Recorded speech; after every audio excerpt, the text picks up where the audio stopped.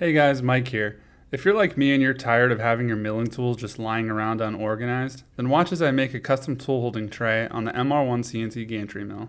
Alright, so this is the tray design that I've come up with. I decided to make this out of aluminum. It measures 3/4 inches thick and it's 10 inches by 10 inches square.